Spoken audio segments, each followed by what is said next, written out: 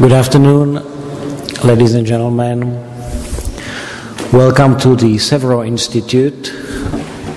My name is Josef Šíma. I'm president of this small, cute, private university. And I'll be your guide through today's debate. Let me first mention, for those of you who are here for the first time, where you are. This school is a relatively young one. It has been started some 9 years ago. At the moment, it has almost 1,000 students offering BA and MA programs in economic policy, political science and international relations, law in business and public administration, and security studies as well. We believe we are a unique institution, unique in the sense that we believe in having a small, successful school. A school where professors know their students and students know their professors. That when we teach students, we actually know them by name. And we strongly believe that our students like to enjoy the activities outside of classrooms as well. And this debate of today is an example of it. We believe that when we can best teach our students in a way when we bring to the school people of excellence, people who are successful in what they do. And indeed today we have two great speakers and two great guests who are very good in what they do, namely monetary policy. And indeed this is not first event devoted to monetary policy. 2 months ago we had here a leading European monetary scholar, Professor White, who was member of the executive board of the Bank for International Settlement, and he debated here with the vice governor of the Czech National Bank, Dr. Hampel. A few weeks ago, we had a former governor of the Czech Central Bank, Dr. Tuma, debating Greece and the Grexit question. And in a week, we have a joint project, CEVRO Institute and the Czech Central Bank, Czech National Bank, a debate devoted to Bitcoin and cryptocurrencies and the impact of new technologies for conducting monetary policy. And indeed, among our publications, you will find several studies, both in Czech and English, devoted to the problem of euro, to the problem of debts, and to the general problem of proper monetary and also fiscal policy. Well, as for today, we'll start with two presentations of our guests. And then, hopefully, we will have a long Q&A session, because that is, I believe, what you came for, so that you will have a chance to ask questions, and our guests will respond to those questions. Ladies and gentlemen, let me now invite to the floor Professor Vladimír Tomšík, Vice Governor of the Czech National Bank, who is a dear colleague and friend of mine, and he will give us his view on the prospects of the Eurozone and the banking union in particular. Vladio, the floor is yours.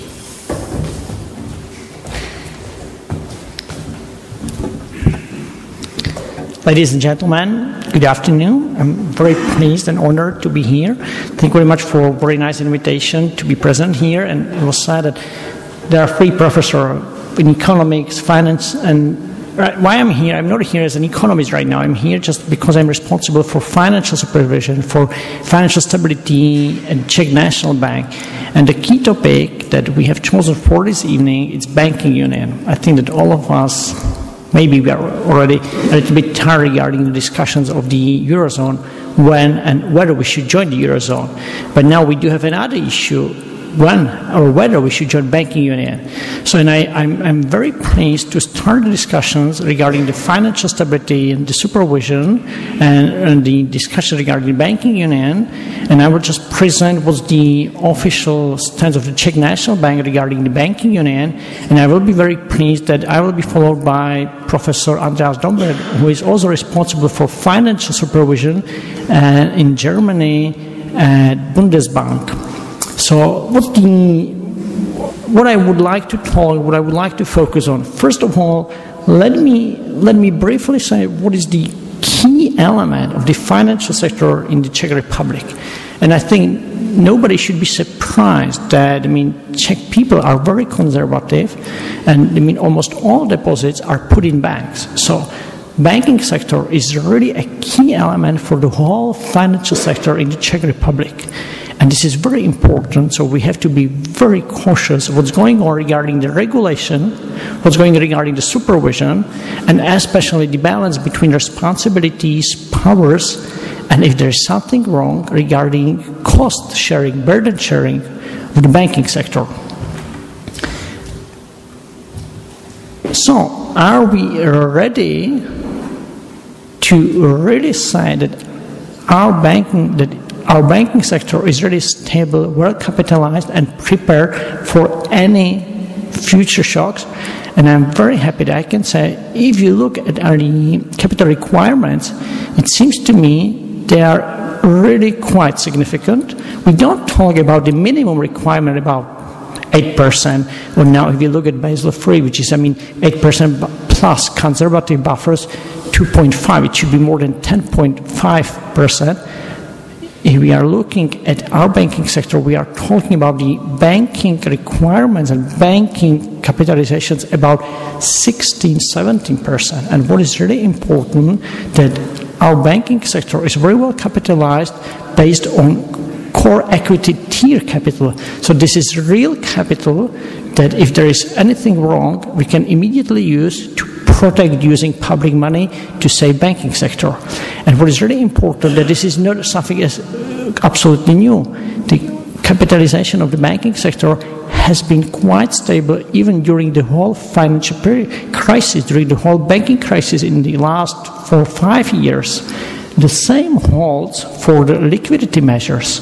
I'm very pleased that I can say, well, the Czech banking sector hasn't any problem to get liquidity and to I would say, create profits, even during the financial crisis. And I started my presentations very, I would say, short presentations, that our banking sector is a really key element for the whole financial sector.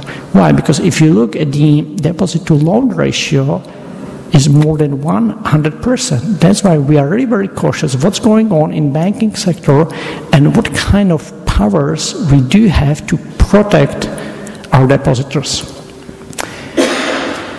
Okay, you can say, so far so good, but are you really prepared if there is something wrong for the future? How will you be able to cope with the future situations? And my answer would be that that's the reason that we started to run stress tests more than 8 or 10 years ago. And now I can present only the latest results of stress test, which was run in 2014, because we updated every year. We run stress test, and the next stress test, based on 2015 data, will be published next week. So I'm not allowed to publish it right now. But if you look at the latest results, definitely I'm very pleased I can say that our banking sector is ready and to, I would say, survive even very negative scenario based on our own stress test. What it means to survive, it means that even if there is a really sudden shock and very huge shock, still there is a huge buffer that the capital wouldn't go below 8%, which is really, I would say, very significant according to regulation. Nevertheless, there is a new idea on the table. Even if your banking sector is really stable and public money hasn't been used during the latest crisis to provide liquidity, to provide capital in the banking sector, wouldn't it be very attractive to join the bigger family, which we can call as a banking union?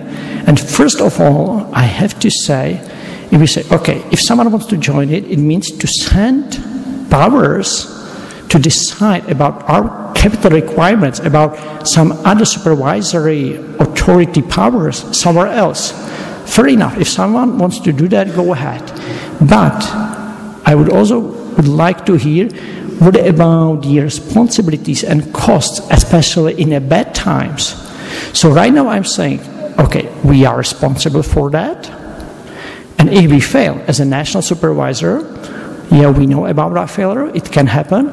It's going to be our Ministry of Finance who will pay for that, or our single resolution mechanism which will pay for that. I'm just afraid if we join banking union, we will lose some powers, and that's the questions, who will pay for that? And definitely I'm looking forward to discussion about that. So if I look at the situations in Eurozone right now, fair enough, as an economist I can say it makes sense once you do have one single market, one single currency. It means you do have one monetary policy. You do have one lender of last resort. And at the same time, you do have one single supervision. You do have one single resolution fund. Well, it makes sense to have one single banking union. But still, I'm pretty sure if we see there is not enough money for a single resolution mechanism, you need to have some other backstops. And probably you should have some single Ministry of Finance in Eurozone. That's why I have written, probably for the future, we should think about some single fiscal policy. But I look at it as an economist. You should ask yourself, as a member of the European Union, you would vote for that to have one single, I would say, fiscal union, one single taxes. Just think about it. Otherwise, I'm afraid we do not have optimal currency area.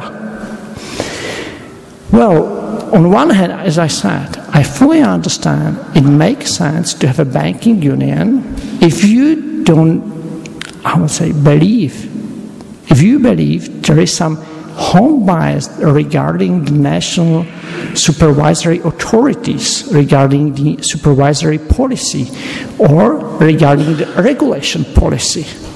But once we are talking about regulation, and regulation and supervision is something different. Once we are talking about regulation, I'm pretty sure that we do have one single regulation body in European Union, which is mostly represented by European Commission, because European Commission, prepares and implements requirements and directives.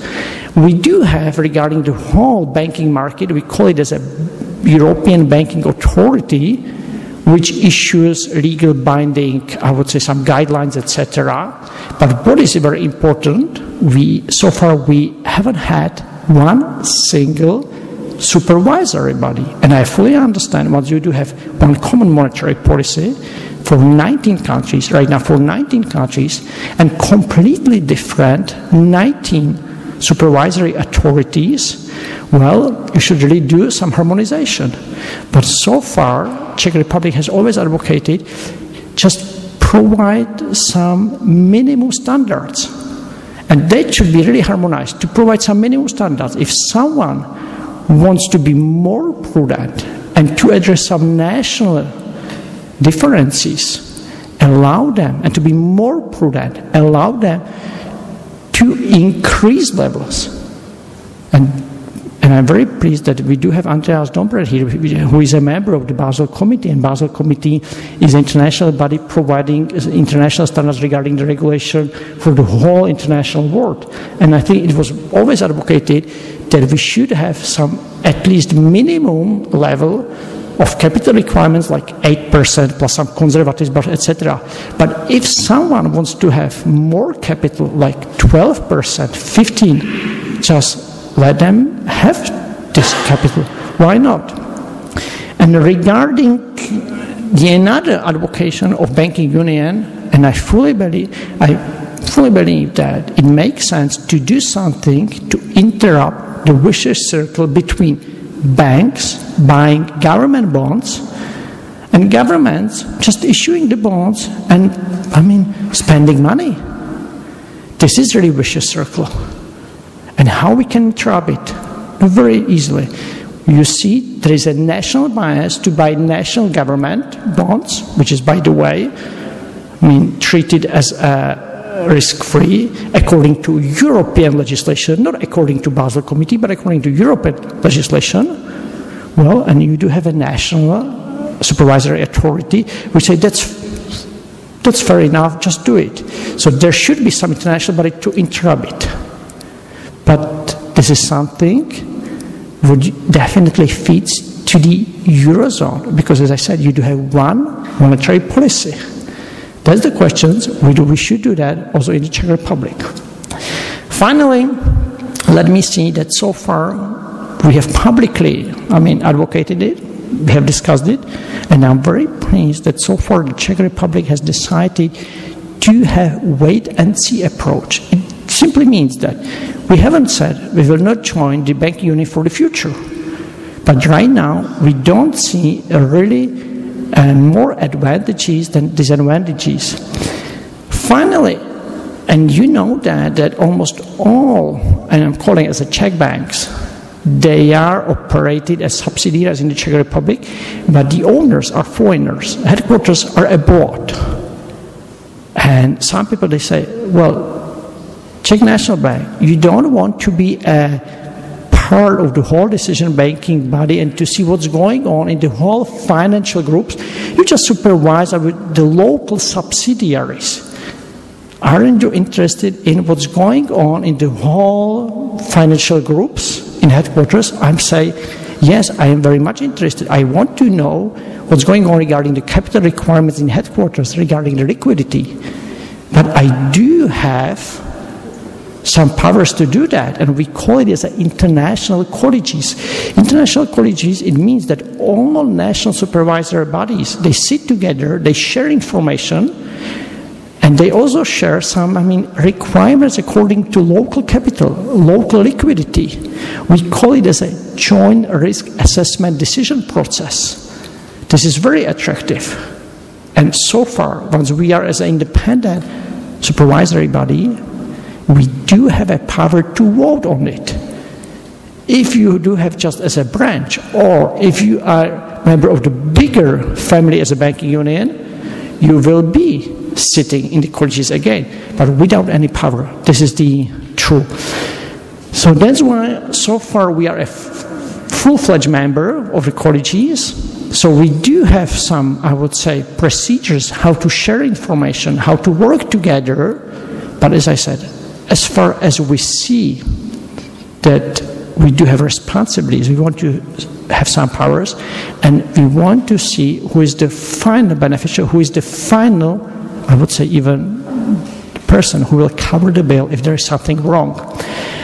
So let me, I would say, conclude that it makes sense to have a banking union once you are a member of a single currency area, but it's not a optimal currency area. And I do have just 3 questions for Mr. Andreas, because I will say just to start the discussions, and I definitely will be happy to have discussions. So I'm just wondering, even if you create international supervisory body, which we can call as a single supervisory mechanism, which is now represented by, as a sitting in Frankfurt, part of the ECB, there still will be some national discrepancies, national, I would say, special features of all financial sectors. And the single supervisory mechanism supervises only the most important banks, the biggest bank, I would say. So still, how do you want to address the home bias once you don't supervise all banks, all, I would say, credit unions, etc.? So it's a really long-run process to address the home bias, and I'm wondering how we can cope with that. And probably the final question, how to mitigate some risk regarding the regulatory and supervisory requirements. As I said, we do have one single international body addressing requirements, for example, Basel Committee or European Commission, EBA, but still, we are still running and having national supervisory bodies. So let me finish with those questions, and I'm looking forward to have a discussion at the end of all presentations, but still, if you don't have enough time for discussions, you can always send me an email. Thank you very much.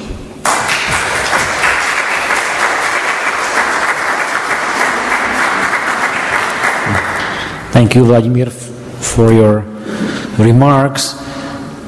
Now, without further delays, I'd like to call to the podium Dr. Andreas Dombret, member of the Executive Board of Deutsche Bundesbank, to give his introductory remarks. And thank you, Professor, for coming to CEVRO Institute.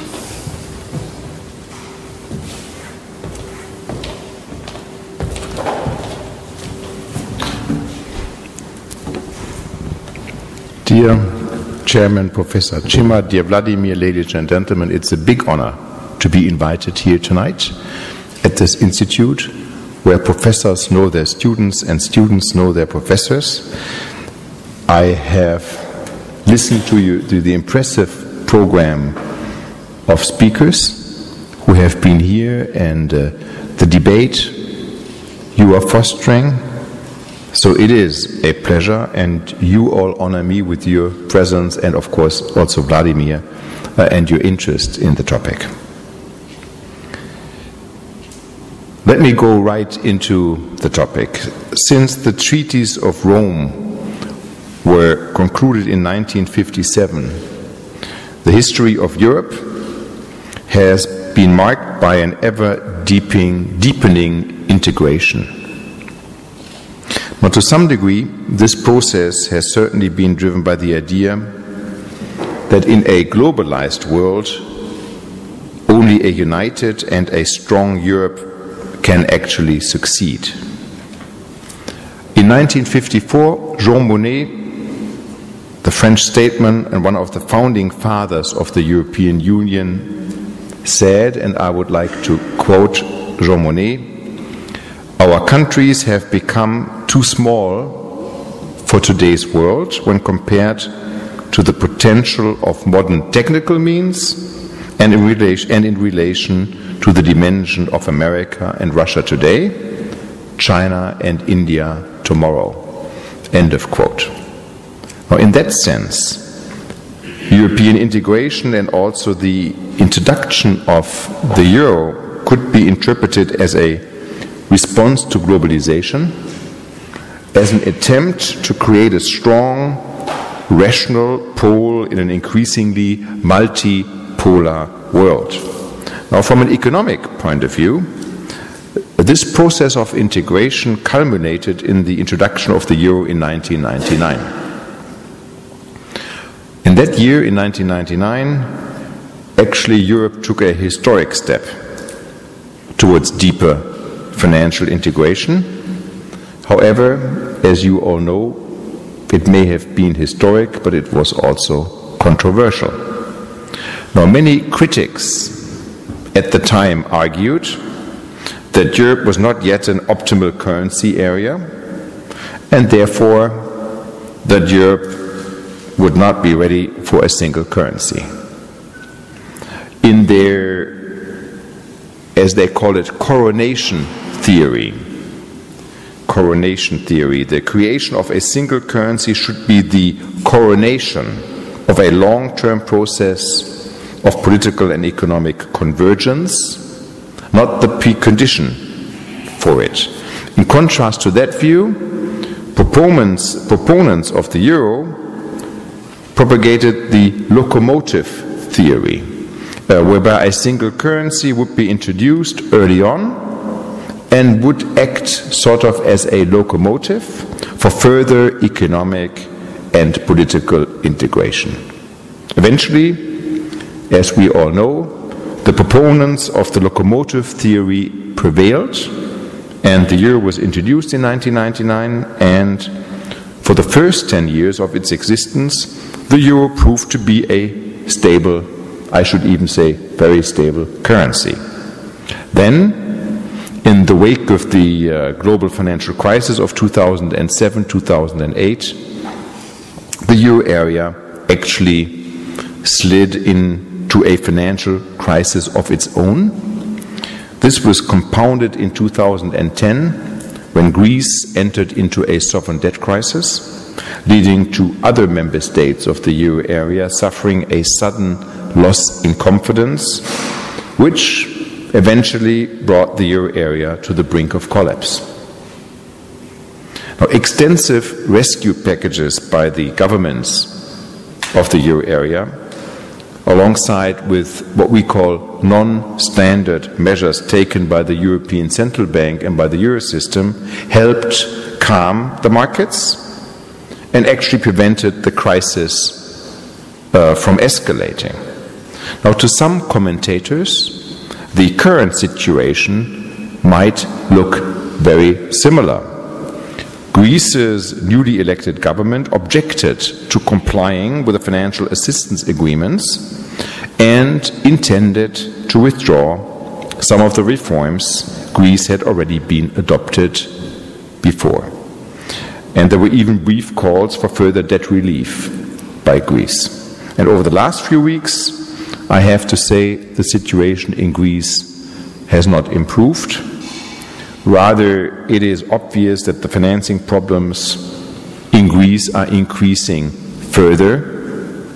How much longer exactly Greece's financial resources will last is hard to say, but it seems fair to say that time is running out for Greece. Further financial help would certainly buy time, as it has done before. However, it cannot remedy the lack of competition and competitiveness, I'd rather say, the lack of competitiveness of Greece, or establish a functioning administrative structure. Only the Greek government can undertake the reforms which are necessary in Greece. Therefore, further assistance can only be granted if Greece continues with its efforts to restore sound public finances and competitive economic structures. To regain the trust of the investors, sustainability and competitiveness are necessary requirements. Now, some observers see these developments as an indication that financial integration in Europe has failed. To some of them, all their original ideas are becoming true. I see these developments as an indication that financial integration in Europe has to go even further. And I would like, together with you, take a look at 3 areas where further integration could be the way forward. And as I see some of you listening with the translation, I'm speaking slowly rather than quickly, that everybody can follow. So the first area of further integration, I think, is public finances. Now, in order to understand the core of my argument, it's important to be familiar with the particular features of the European Monetary Union. Now, the European Monetary Union is special in that it combines a single monetary policy with national fiscal policies. Now, the monetary policy for the 19 member states of the Euro area is decided by the Governing Council of the European Central Bank in Frankfurt. However, the fiscal policies of the 19 Euro area member states are a matter for the national policymakers, As you know, each country in the euro area decides on its own government, revenue and expenditure. Now, this imbalance of responsibilities gives individual countries an incentive to borrow. And the economists amongst us would call this a deficit bias. And this deficit bias is built into the system of the euro area. This is because the negative consequences of borrowing are spread across all the member states of the monetary union, for example, by means of a higher interest rate level for all of them when they're borrowing.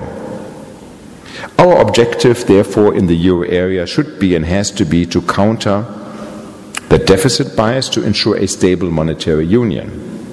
And this can only be achieved by realigning responsibilities.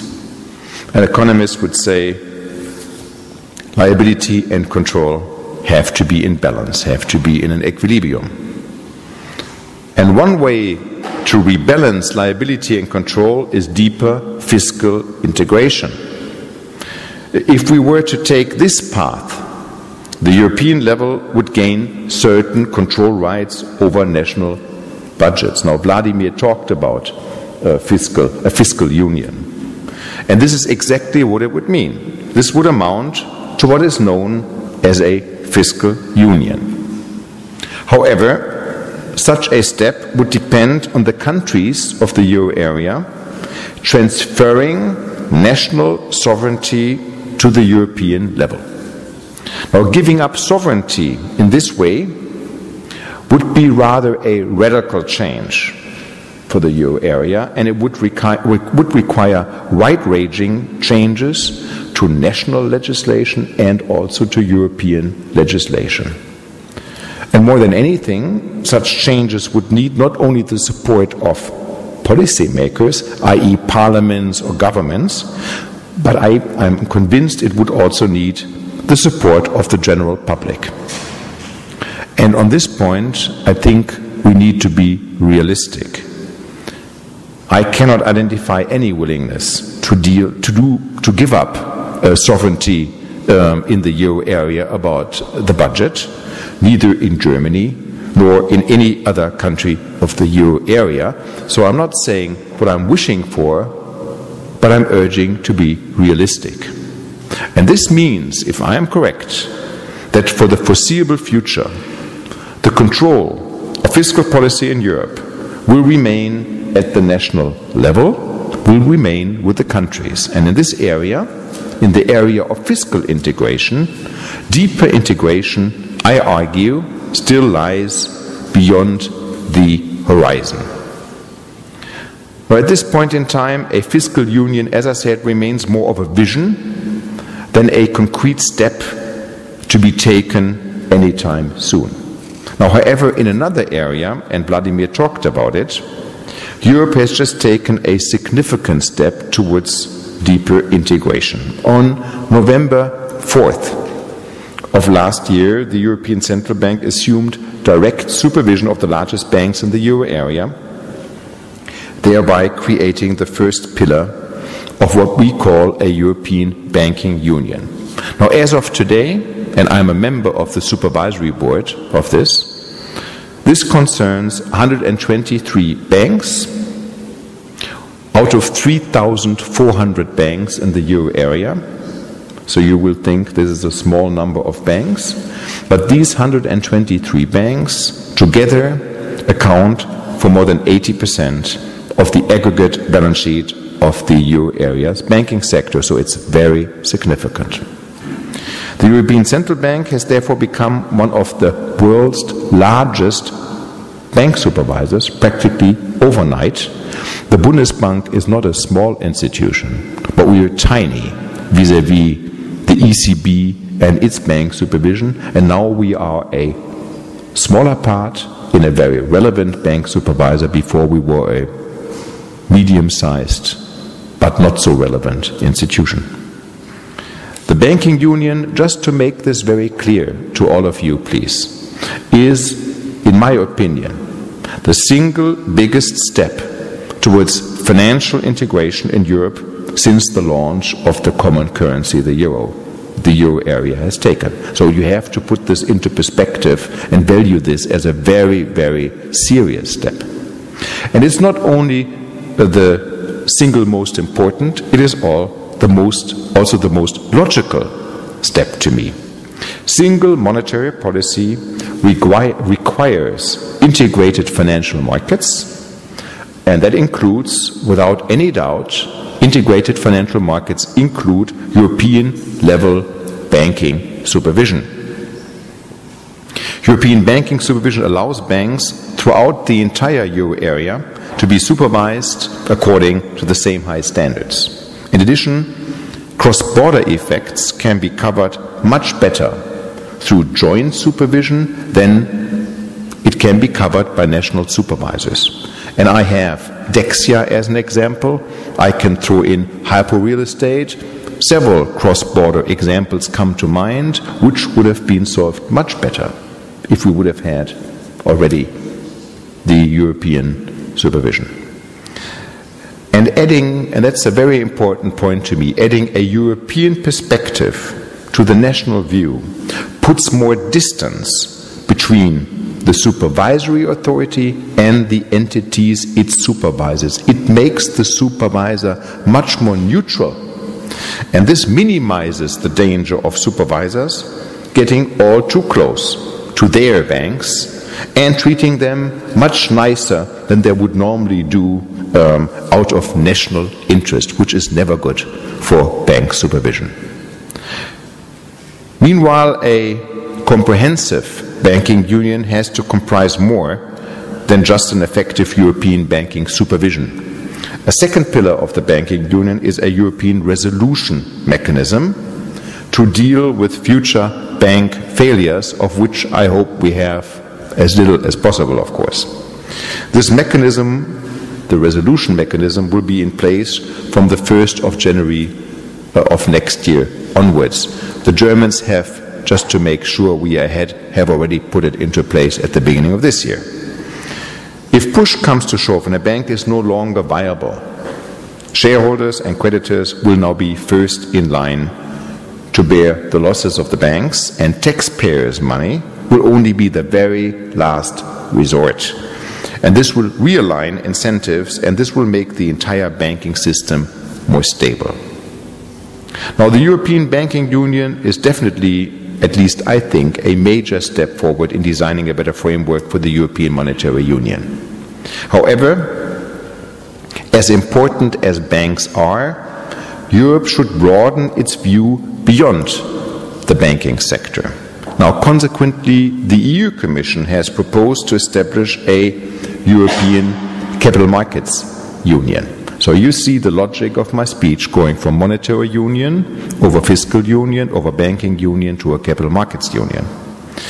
Following monetary union and the banking union, this will be the third major step to financial integration in Europe.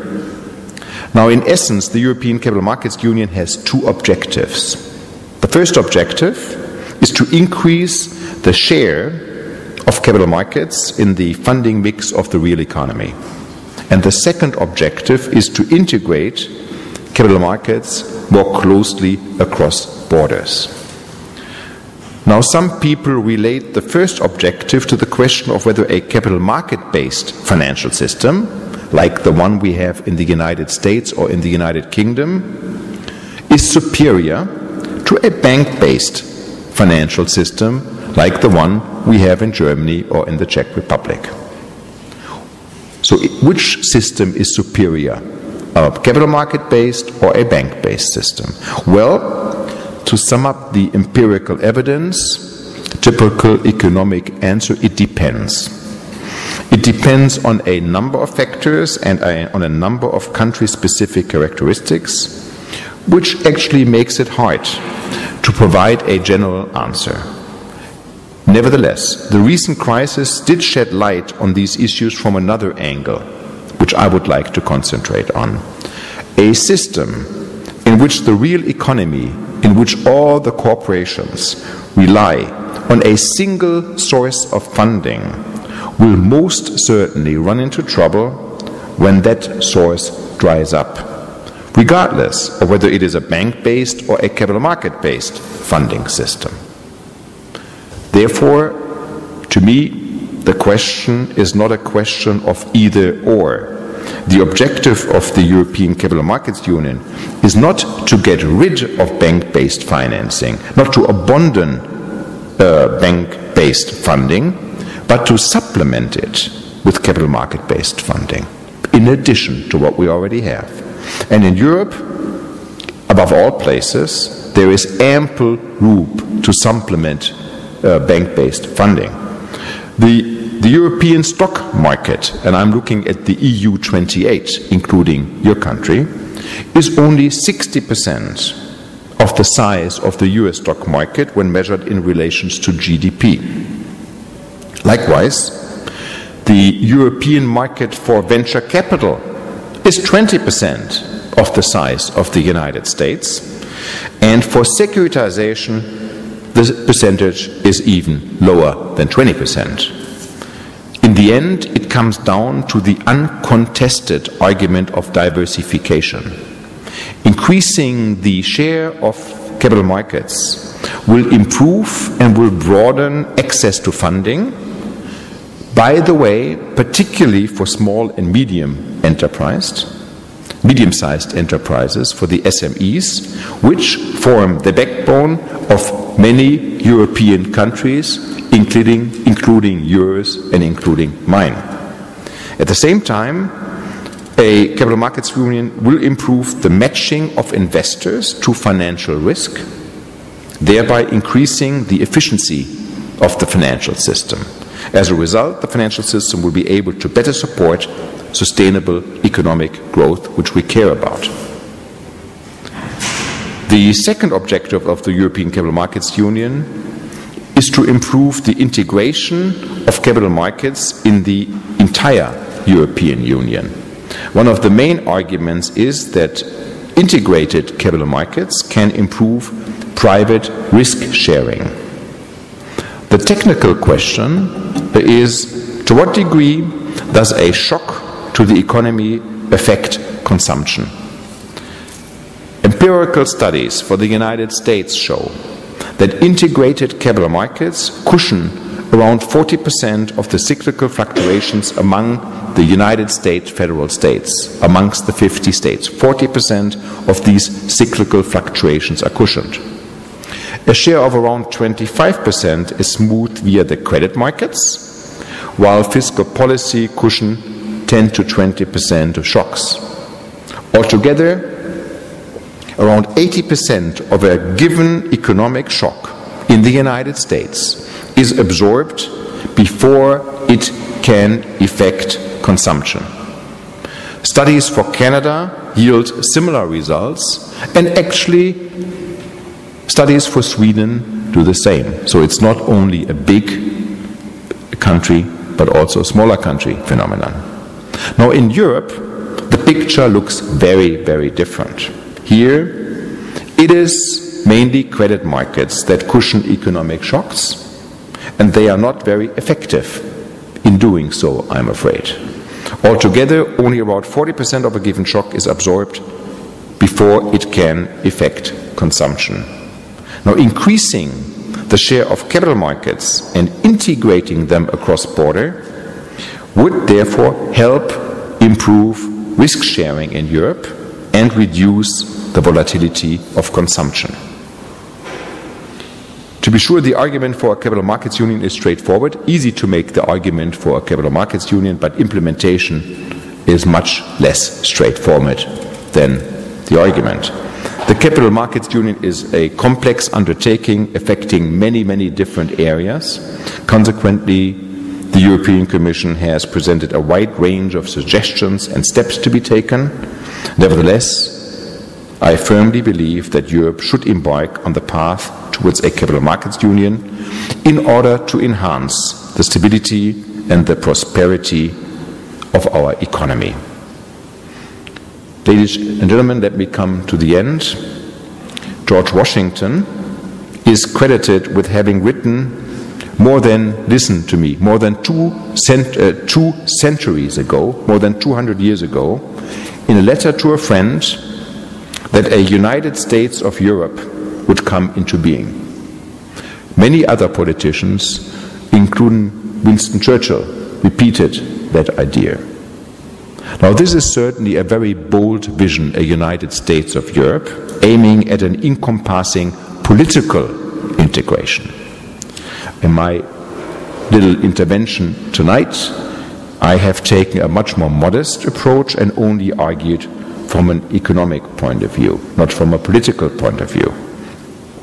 I have tried to highlight 3 areas where deeper integration may help enhance the stability of the monetary union.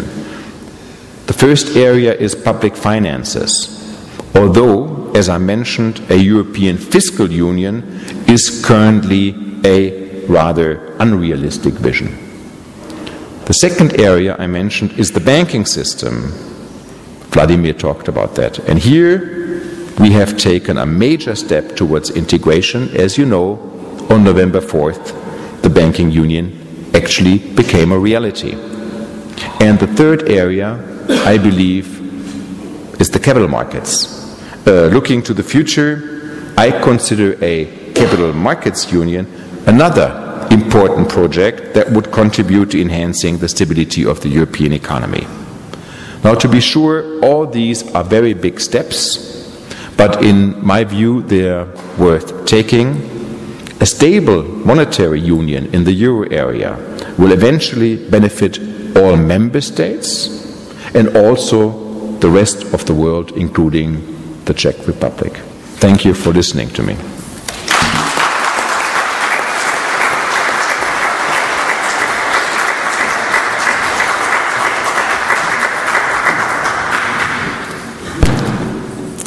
Thank you, Professor, very much for your remarks.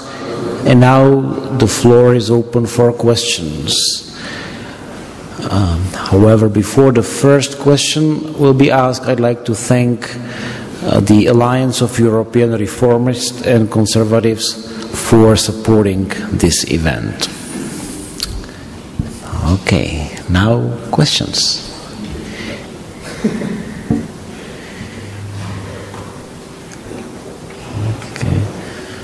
All right, so we have 1 and 2. So first row, Dr. Vondra.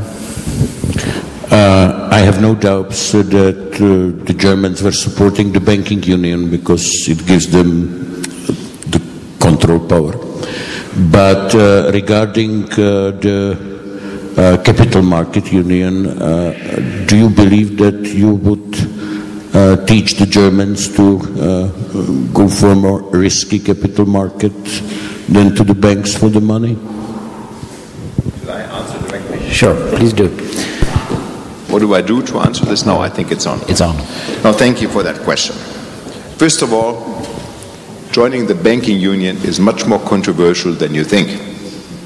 Don't forget that Germany is handing over, like in the case of the Deutsche Mark vis-à-vis the euro, the direct power of supervision over our major banks, 21 largest banking groups, to the ECB.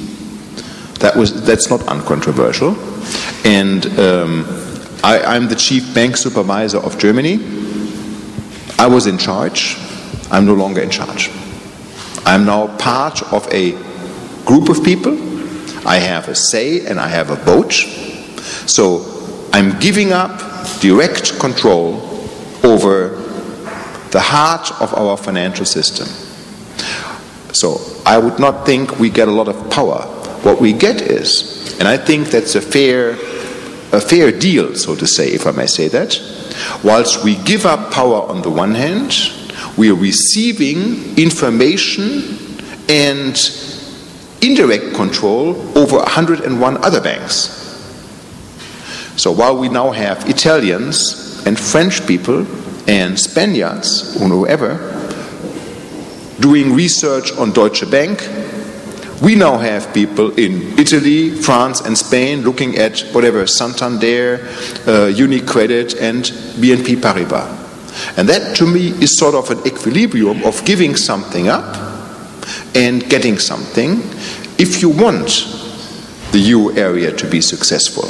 And if a fiscal union is not a realistic medium-term goal, you have to go to deeper integration, and integrated financial markets make it necessary to go that step. But it's not about more power. We are now one cook out of 19 in a new kitchen. And we have to see how this works, but we really would like to make it work. Now, with regard to the capital markets union, I get even more criticism, because the savings banks of Germany and the cooperative banks of Germany, which are entirely lending-based and don't have access to the capital markets and don't use capital markets in their offering, they see a capital markets union as a threat to their business model. But that doesn't mean, as an independent central banker, that I would not argue the way I just did. For me, the efficiency argument of risk sharing is a very important one. And again, I argue from a macro perspective, where I say if you have a single source of funding, it's much better to stand on two legs than on one, because no matter which system is superior, I don't want to be entirely dependent on one system. So it's the argument, as I did put forward, is one to complement what we already have, rather than to give it up and exchange it against something new. But this is not an easy discussion to have, but at least we were able, or I was able, to convince a big part of the German banking sector to think through that it not only has negatives but also some positives.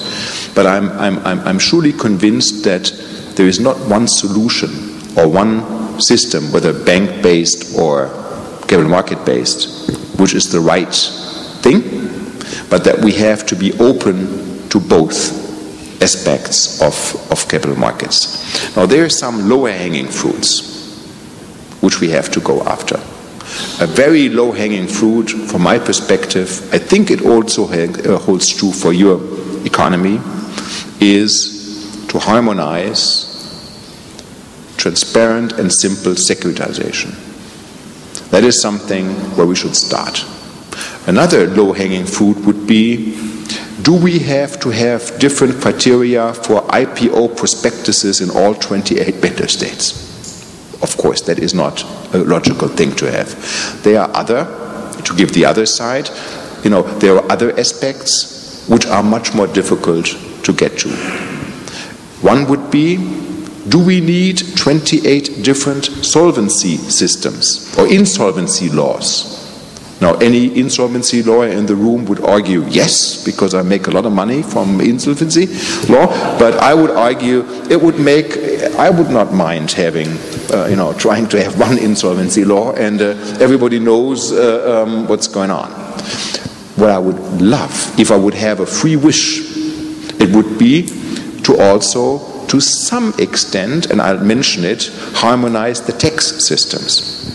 We have, for example, a big bias in our European bank, in our tax system, towards debt, because you can use it, the losses, or you can deduct the interest from your revenues, and you have a big bias of debt versus equity, a big bias out of tax.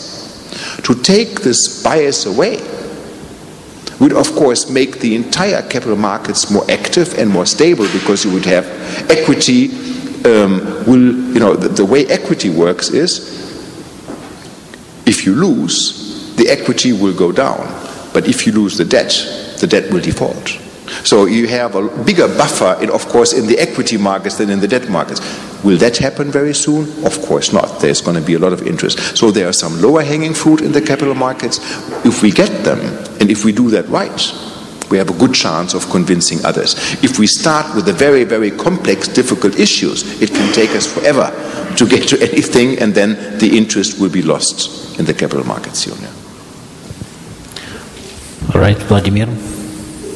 if I can elaborate a little bit and provide some comments from the Czech perspective on these questions, and especially I would like to, say some words regarding what just Andreas said regarding that it was not easy for Bundesbank to give up national powers and responsibilities and to send it to ECB.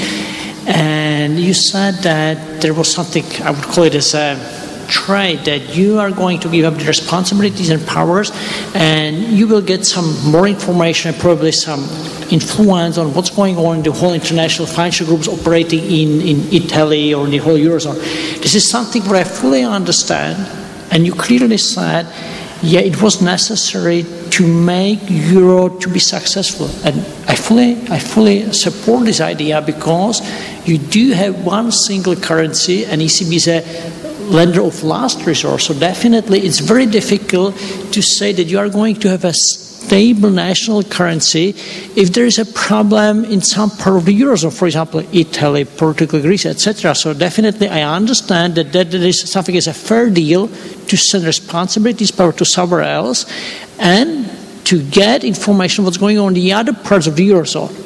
And this is absolutely as a key element for, I would say, Czech financial sector and the Czech National Bank, that so far we don't see it as attractive really to feel, to get some powers to influence what's going on in Italy or somewhere else, because we have national currency. So I'm saying that once we are responsible for national currency, for national financial stability, for national depository guarantee scheme, so we don't see as a fair deal to send responsibilities, powers to Frankfurt, and just to see and to think that we are going to have some powers, what's going on in etc. So as I said, we are so far very pleased that once we are responsible for national subsidiaries, that we, at least we know what's going on in the financial groups regarding within the colleges. We do have powers to say what should be the appropriate capital for national subsidiaries based on joint risk assessment process. And I don't see as a fair deal to exchange what you just said. But I said the key element is whether we are a member of, single currency union or not. So as an economist, I fully understand. And from the national perspective, this is something what that's the reason that we have advocated to see, or to have wait and see approach. Just to clarify it. Also be welcome in our currency, by the way. So that's pretty I guess, but that's this is. I see your Czech point. I can only explain it from our point, and there is no right or wrong. It's always good to have choices, I guess, and we think from a German perspective, having exchanged the Deutschmark against the euro and having exchanged our own direct powers and bank supervision to be part of a bigger group, that this is on balance good for us. And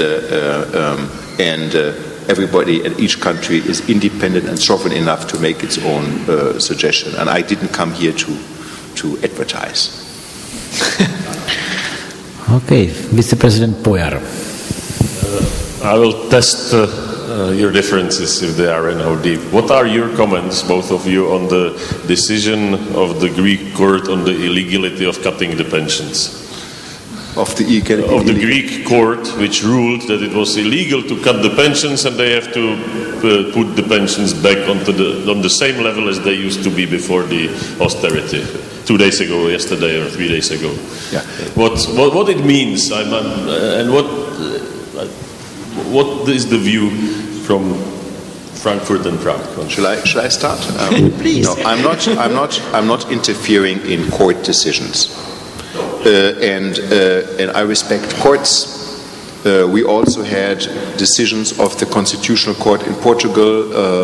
It's not only a Greek issue in this degree, but there is no doubt in my mind that Greece has to do minimum 3 things.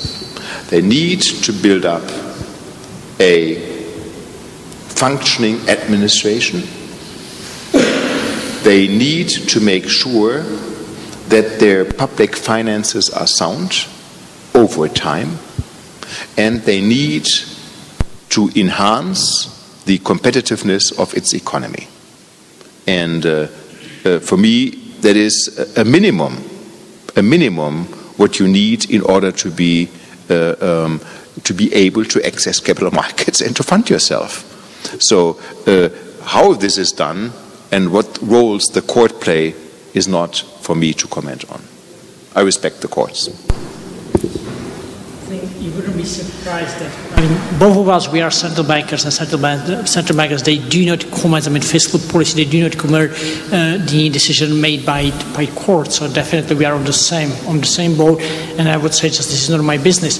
But nevertheless, what I would like to say, and just I'm going to quote what was said by Andreas in his speech, that definitely what is really important for, all countries, not only for Greece, to restore trust to investors, definitely. And it was just clearly described that you see at least 3 basic elements how to restore it regarding the public finance, administration, etc. I just want to probably think as an economist in some other things. Some people, they say, definitely that Greece should go in an internal, I would say, long process of, I would say, cutting public expenditures, internal devaluation, etc., because once they are a member of the Eurozone, they can't go for external devaluation, etc. And some other economists, they say, no, they should exit and they should go for, devaluation. But I just want to say there is no free lunch. Even if you think about, exit from the Eurozone, what can you expect for the future? You will have to introduce your own currency. If you introduce your own currency, what you can expect? You can expect immediately a huge devaluation to start, competitiveness. Well, the debt is still in euro. Exactly, yeah. So definitely, exactly. So it seems to me, both ways would be very costly, and it's really enhance all the whole economic policy in a politic discussions, in a negotiations. But they have to do everything to restore confidence, to restore trust for investors, because this is the only way how you can start to make your economy competitive for the future. And I think that Andreas has already provided these 3 comments how to start. Your question is still a very valid question, because the complexity of the problem in Greece is very, very high, and they are a member of the Eurozone, they are a member of the European Union, and of course there is an inclination to help them as much as possible out of European solidarity.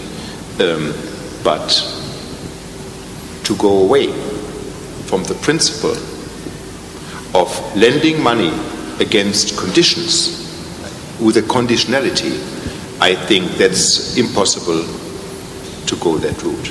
A conditionality needs to be in place, one which is controllable and one you can oversee. Otherwise, that would violate all rules of the International Monetary Fund. If any banker in the room would do that with his or her client, Vladimír would go after the banker, because the banker would violate basic banking principles. I hope we find a solution for Greece, but it has to work for all sides. All right, we have a question at the back. Professor Bogdan Glavan, research fellow from Romanian American University, Bucharest. I have one comment and one question. If I'm allowed to make one bit longer comment, I will start with it. The 2 distinguished speakers have mentioned repeatedly concepts like financial stability and union, monetary union, banking union, and fiscal union. I would like to emphasize that neither of the 2 concepts are very useful in themselves. For instance, financial stability. In Romania, as well as in the Czech Republic, we had half a century of financial stability under communism. Zimbabwe, until 5 years ago, had a banking union, was an optimal currency area, and had a single fiscal authority. And neither of these facts prevented it from falling into financial and hyperinflationary collapse. So I think what is at stake here is how can we have a quality, sound financial and monetary system? And when we think about these issues and confront concepts like financial stability with reality, we can make comparisons between various industries or fields. For instance, the industry of beer. We don't have in the industry of beer a financial stability authority. I mean, nobody is concerned if a brewer goes into bankruptcy. Why? Because we know for centuries that the engine of growth and innovation and prosperity is competition. And competition provides the best guarantee that people, customers, clients will not be deceived by the producers of the product. So my comment concludes with this idea that we should perhaps focus more on how to achieve a quality monetary system. What actually prevents the present system from performing better. Just one or two ideas, because I saw in the first presentation pictures and statistics showing the capital adequacy ratio and so on. I would like to remind that 1 century ago the banking system was heavily capitalized. The capital ratio was around 50% from bank assets in the United States, and still we had the Great Depression. So not a single statistical tool or instrument is sufficient, and not a whole set of statistics is sufficient to cover or to show the soundness, the quality of a financial system. And I will prefer to address the fundamental causes of financial instability before proceeding with solutions. What can we do politically, or what can we do economically in order to solve a particular question, issue? My question, which is very short now, is what if a country like Romania decides to open its borders to freely circulation of euro without joining the euro area?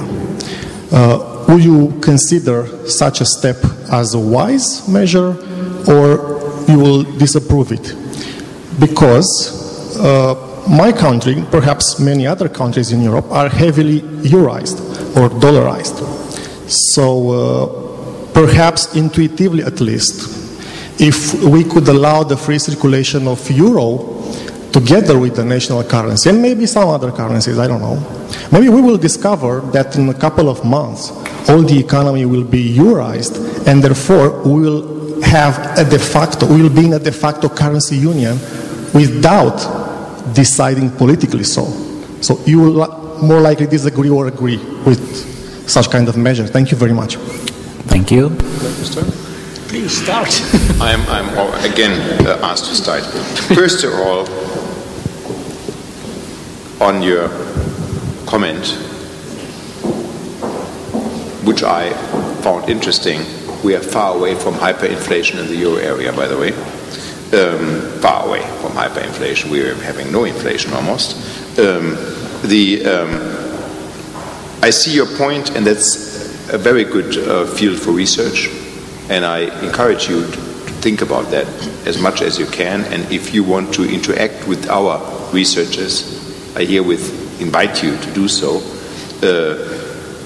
Nevertheless, the comparison of the United States 50 years ago with today is not in every respect that easy, and but to work on a quality monetary system and the soundness of that is worth everybody's time.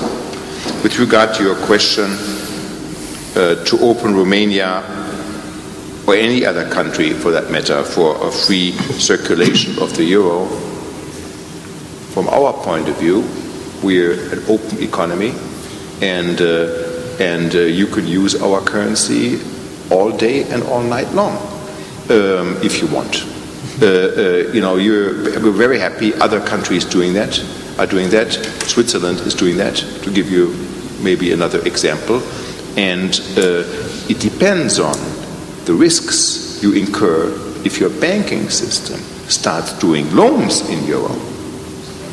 Then you have to think through what kind of risks you are incurring, like the risks we incurred by using Swiss francs in lending. But that is something for you and Romania to decide, not for us. But I think the question which is lying behind your question is how much openness should an economy have in fiscal terms? And Germany is not a small country, but a very open economy, and you can guess my answer to that question then very easily. So regarding your comment regarding the financial stability, and please not to rely only on one indicator, I'm going to answer probably in a broader way. First of all, I fully understand that if someone talks about financial stability, and I mentioned financial stability several times during my presentations, definitely we shouldn't evaluate financial stability just based on one data indicator, for example, as it used to be on capital requirements. So I'm very pleased that Basel Committee, and Andreas is a member of Basel Committee, has come with several other indicators like liquidity ratios, net stable funding ratio, leverage ratio, exactly. There is a revision of large exposure, standardized approaches under revision, etc. So I am very pleased that now, and I hope that, all bankers, all economists, they know that definitely we should look at the financial stability from a broader perspective. So never look at the financial stability just from one angle. It's really impossible. And back to your question, still based with the financial stability, I think that we should say what really it means to have financial stability. Definitely it doesn't mean that one or two or even more institutions can go bust. They can go bust, but we have to make sure that even if there is one institution or two or even more go in a bankruptcy, it will not mean make the whole financial system ineffective, or it must be without any interruption or disruptions of the whole financial systems. So as we are saying, we see financial stability. I don't want to really increase moral hazard and to say there is no institutions, even too big to fail, which will fail. No, I just want to see that all institutions are ready and they do have in place a recovery first and after that resolution plans. So I just want to make sure that the public money stay outside the system to make sure that if one institution go bust, well, the financial system will go on. This is the financial stability, yes. how we really identify it. And back to your questions regarding Eurozone. Can I add one sentence? Sure, please. And if I may, I fully agree with Vladimir. And to be very clear, it is not the task of a central bank to make sure that no bank ever go bust. Like in any market, if you have an unconvincing business model, you will have and should exit the market. The question is, just as Vladimir says, what kind of spillover effects does this have to the entire system? We are not the ones who have to guarantee that there is one part of the economy where no participant ever can go bust. Yeah. And regarding Eurozone, honestly, why some countries are in favor of one side, Eurozone, dollarization, etc. Probably they need to buy, I would say, something as a trust from other central banks, from other economic situation. And as a central banker, honestly, it can be advantage, but on the other hand, you have to be sure there are also disadvantages, because if you rely on trust, from other countries, from other central banks, and it was already said, are you sure that you are going to have a powers to really influence your domestic economic situation if your domestic, agent is really relying on Eurozone, dollarization? Definitely not. Because well, there will be no impact if you, increase or cut interest rates. And can you think what will happen if you have a huge FX loss, FX exposure? So as I said, definitely as a central banker, it seems to me always have to think about advantages as well as disadvantages. And one side, eurozation, it means that you are accepting another currency without having any powers to do your independent monetary policy regarding the interest rates, regarding FX intervention if you need, or regarding your banking supervision, because it's very difficult to really manage the situation once you have open FX position. Yeah, that's right. Thank you. All right, we have 3 questions. Dr. Tříska, all right, you start first. And then 2 questions will follow. So you do, please, ask your question. My name is Charles Ross, European Anti-Corruption Center. Thank you, gentlemen, for a very lucid and superb pair of presentations in sync. I like to say it takes a little vision to see the needs of the future and to know the answers today. And you have bravely presented some of those answers. Thank you. The issue comes up, obviously, the effective diversification of financial instruments available in Europe. As the European Commission has pointed out, only 99% of all businesses in Europe are SMEs, and the number in North America has been also in the upper 90s for a half a century. Professor, you pointed out that there is a need to identify the low-hanging fruit in such a process of creating an environment which reduces the impact on consumer activity. And indeed, this ultimately becomes the measurement stick for success in economic policy formation and its implementation. I'd like to ask you both, gentlemen, please, to try to identify what are some of those low-hanging fruit, because indeed, we're talking about the politics of the economics of global strategic planning. You have pointed out that the effects of these policies in Europe have global implications. And I'd like to suggest that the problems we see in Greece, the problems we see in the Ukraine, in the long term, accession and implementation of these cultures into stable global monetary policy depends upon choosing the correct low-hanging fruit in the proper order. Thank you. Why don't you start? Please. No, please go ahead. Please go ahead. Well, okay, I'm going to start, but honestly, I really don't know how to handle your questions. If you are asking me what I can imagine regarding the global international points, what will be the impact on consumer finance, on small, medium enterprises, if it's correct? Yeah. Well, I'm here as a central banker, and I'm going to use what was said by Andreas, that he's a chief supervisor in Germany. So I'm here as a chief supervisor in the Czech Republic. So my role is to do everything to say that Czech financial sector is stable. And stable, it means what I just explained in my previous answers, that it doesn't mean that all financial institutions are perfectly healthy and they can't go bust. No, nothing like that. Financial stability means that we are ready to do everything that, tomorrow all payment system will go on, etc. If someone invested, money in wrong way, we can withdraw license, etc. So why I'm saying that? Because my role is to really contribute regarding preparation of regulation, and to supervise that all regulations are put in place to make sure that the whole financial sector is going to be stable, not only in 1 week, but also in 1 year and in the long decades. And why I'm saying that? Because this is the key, role to provide trust for the long-run investment. Because once we are talking about investment, we don't talk about 1 quarter, 2 quarters, about 1 year. We are talking about 5-year business cycle, about 10-year business cycle. And, it means that banking system is here to transfer maturity from deposits, which are usually, I would say, current deposits or 1-year deposits, to long-run loans, long-run investment.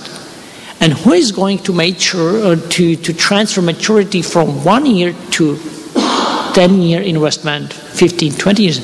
Only if someone trusts that there is going to be a stable financial, institutions, stable financial environment. This is the key role, and this is the way. This is my most important thing that I'm going to do everything that people, stakeholders, investors are going to try to take, their money and invest. Put in banks, invest in the asset companies, invest wherever they want, in pension system, insurance system, and to make it more stable and attractive for stable investors. It doesn't mean we are going to increase, I would say, ratio for returns, nothing like that. We are not venture capital. The role is to do all policies, economic or politics, to make the system stable. This is what I can answer. Yeah, many good things have been said, so I can be short. Now, when Vladimír talks about financial stability, you can also turn it around. And a central banker normally thinks about vulnerabilities, which would be a threat to financial stability. Now, and there are two classical vulnerabilities which are clear. They are micro and they are macro.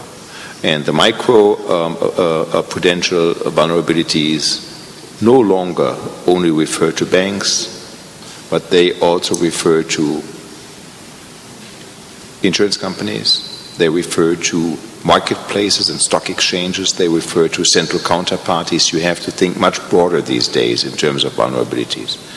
And the second, so that keeps me up at night, thinking about where are the vulnerabilities in those areas and from a macro perspective. The other macro question, which is very important, of course, is where, especially in a low interest rate environment, with a lot of liquidity we're still having, where are areas where bubbles can build up. And they can be extremely dangerous, as we all know. Again, especially in a cocktail of a market environment which has low inflation, low interest rates, rather high liquidity, and rather low volatility. That's the area we're in. And if you think about that, you of course have to think through, could there be a bubble in the residential real estate market? Could there be a bubble in the commercial real estate market? Where are the big asset classes? And these are the things to turn Vladimír's good argument about financial stability around, and that's what we are thinking about. But they are not low-hanging fruit; they are pretty high-hanging. So, but they are the ones which make us discuss. We have less than 5 minutes left, so there is time for 2 more questions. Professor Diba first. Thank you. So we have 5 minutes, so the question has to be very short. You talked, Professor Dombret, you talked about Greece, which is maybe low-hanging fruit, in a sense. I hope not. Of course, in a sense. One thing is to have a certain logic in your presentation, which is nice to follow and so on and so forth. But then we have obviously big crisis in the euro area still. You also mentioned 3, I think, conditions which Greece has to fulfill in order to get more help. This is impossible trinity, seems to me. You asking Greece to fulfill. The issue is whether Greece will stay in Eurozone and get money from the others, or if there is sort of institutional change, and possibility to get out of Eurozone, do some homework, and eventually get back in. How would you see this? I think it would help many things inside of Europe, Eurozone, and so on, to have a kind of flexible Eurozone. All right, and very last question, Dr. Tříska, and then we will wrap up.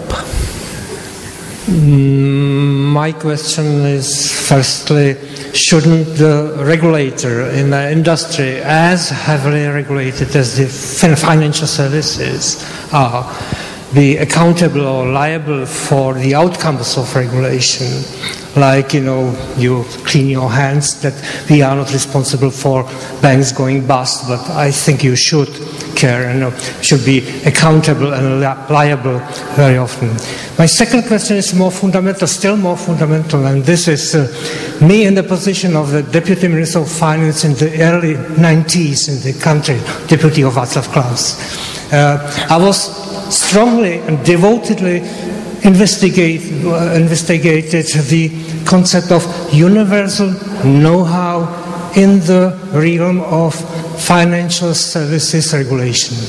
And I realized there is no such thing. So if you ask for harmonization, what system would you take, as an example, as a pattern? And in this sense, I, of course, am a strong promoter of just the contrary concept of competition of regulators. Thank you. Thank you very much. And final questions and final remarks, please. Okay, I'll be quick because we have a little time. Our first question with the Eurozone and Greece, it is not in our interest, and it can be in nobody's interest, to ask for conditions the country cannot fulfill. Because then we are just pushing the problem ahead, kicking the can down the road, so to say, and that won't help. So that's not a smart solution. Yeah, and that's we have been already 5 years on our clock, so to say. So it's not in our interest, shouldn't be in anybody's interest, just to kick the can down the road. Now, with regard to Greece, let me be very honest. Greece has exactly 3 possibilities. Assuming that Greece needs money from the outside because they cannot go to the capital markets or anywhere else to get the money. The first option is Greece extends the existing program with the Troika. I know it's now named differently, but for simplicity reasons I call it the Troika. The second option is they negotiate and agree on a new program. The third option is no program. Nobody is negotiating on the third option. Everybody is trying to make this work. But again, without conditions, you won't get there. And I have no idea what the outcome of this will be, but I know it's 5 to midnight, and it's very close to the finishing line of this. So, but it's in no interest, not in the Greek interest and not in the Eurozone interest, to have a solution which overburdens either the European Union, and you are a member of that, or the Eurozone or Greece. So it has to be a compromise. With regard, should regulators be accountable or liable for the outcome of regulation? I think they are, because I am on the Basel Committee, I'm a member of the Financial Stability Board, I'm actually right now the European head of the Financial Stability Board until the end of this month, so not much longer. My liability is going away, but I am also in the G20, I'm a member of I'm the deputy of the G7, etc. Yes. So we are liable. I know exactly what you mean. Yeah. Now, why don't we start with the accountants? Right now, we have a situation that an accountant is not liable for his proof and testament under the balance sheet. I think that is, if you want to, and there should be, whereas bankers should be accountable for their actions, that's where I would start. But then also auditors, and then should be liable for their audits, at least to some extent, for gross neglect. And regulators have a different, if I may say so, in all sincerity. Regulators are different from bankers and from auditors.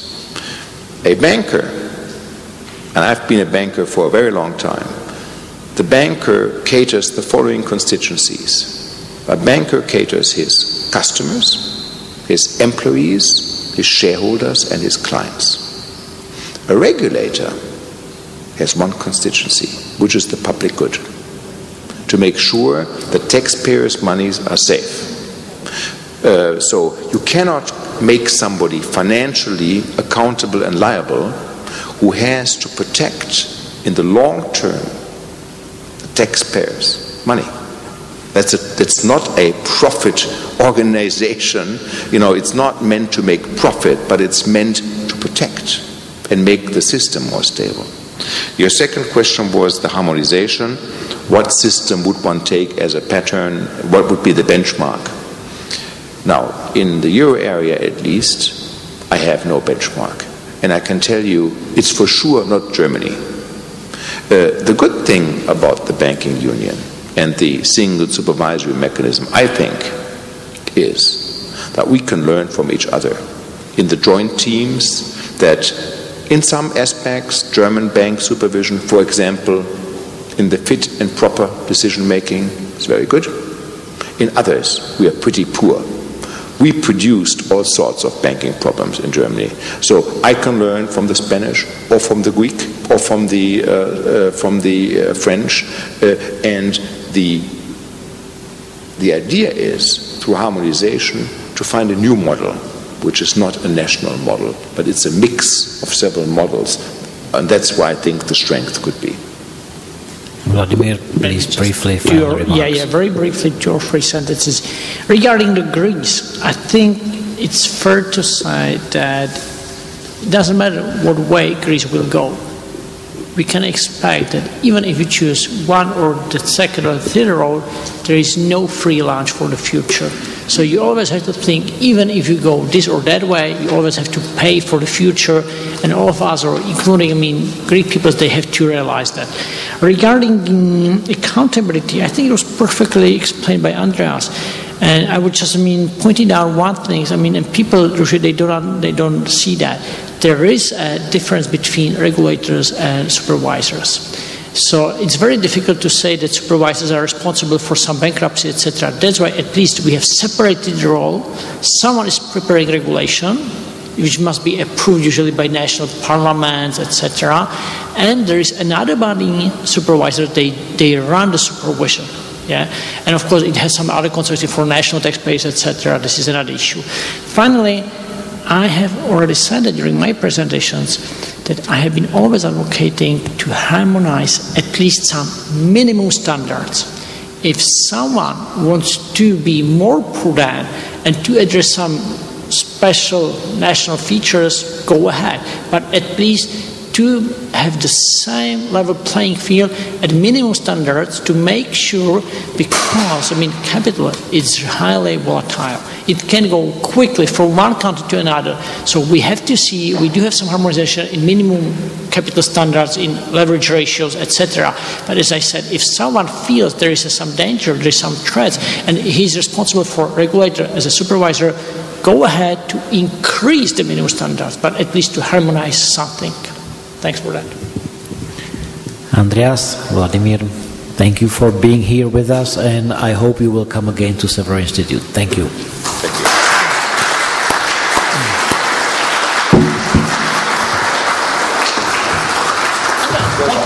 And you who want to debate the challenges to monetary policy, come to the Czech National Bank on Monday, 5:30 p.m.